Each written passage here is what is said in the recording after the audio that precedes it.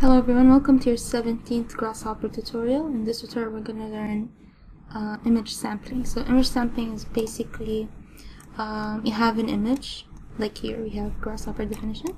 We have an image here and we wanted to, we inserted in Grasshopper and we wanted to translate into shapes in Rhino. So let's start from 0. So first thing you want to do is actually create a plane. Now you can create any surface you want. It can be a curved surface, anything you want that you want a picture on it or an image on it. So this is the way how you do it in Grasshopper. So first thing you want to do is create a plane. So okay, let's start from 0. So you can just draw any plane you have. Let's go planar surface. I have this plane, and then we'll open Grasshopper. So first thing you want to do is actually insert the surface to your Grasshopper. Right click, set on surface. And now what you want to do is right click, reparameterize, and internalize data. So internalize data allows you to actually delete it from Rhino and it's still only in Grasshopper. So this is good. Next thing you want to do is divide your surface. So we want to actually have points in it, can be UMV points. And these points are what will create, we're gonna make spheres on these points to express the image we have. So just double click, type in slider, right click, edit. Let's say I want it to be 50 and hit OK, and also here. So we have grid. I'll keep this at 30.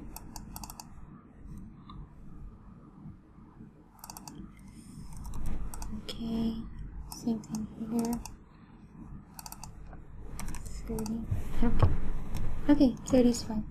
So next thing you want to do is actually write image, and then you can see something called image sampler. So once you have this, it looks a bit scary because it has this exclamation mark and you don't know what to do. What you want to do is actually right click, write settings, and then here in 5 path, get your picture. Now when you choose your picture, make sure it's okay. For this demonstration you have to make sure it's really black and white, and it's very contrast, you can see where's the black and you see what's white. So the simpler it is, the better. So whatever picture you have, make sure that there's a huge contrast between your black and white. And what you want to do in channels is actually click this one, color brightness. When you click on it, the color is a bit lighter, you're not sure if you're clicking or not, but if you can notice it's a bit brighter. So once you're done, just hit OK. And what I want to do is actually get a sphere, and this is the spheres that are going to connect to our points here. So what you want to do is just connect the point to the B, or the base, and we can see we have here spheres. After that, you just want to connect your UV to your image sampler and the image sampler to the radius, and there you go. Now and that's pretty much how you do it. It's really easy.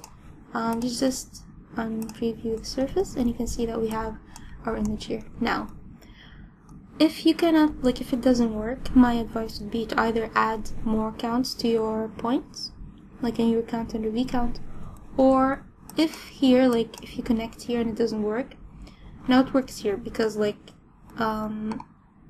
yeah, it just works. If it doesn't, you actually have to get a formula or evaluate.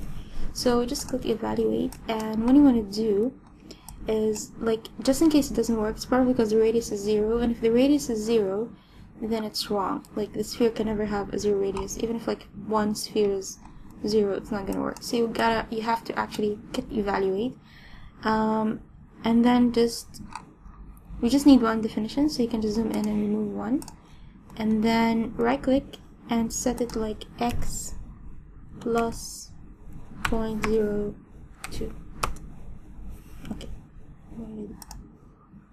so we just connect it here and here. What did I do? Oh, 0.2. It changes.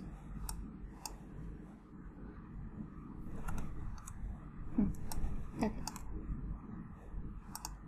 So yeah, you just have to connect it to a formula first, insert it here to the F, and then just radius here. So it works here because like the radius was not under 0 or 0. So yeah, if it doesn't work, just insert this evaluation formula here and just add something to x, because like you have only x, so x plus a very small amount would be enough, and then just connect it to the radius. Either way, it's just supposed to work, if you're lucky, automatically. So there's also other settings here, like we have colors, channels. I would advise to like check with other pictures if it's gonna work or not, and it's a really fun definition to play with. So yeah, this is about it for image sampling. Thank you so much for watching, and I'll see you next tutorial.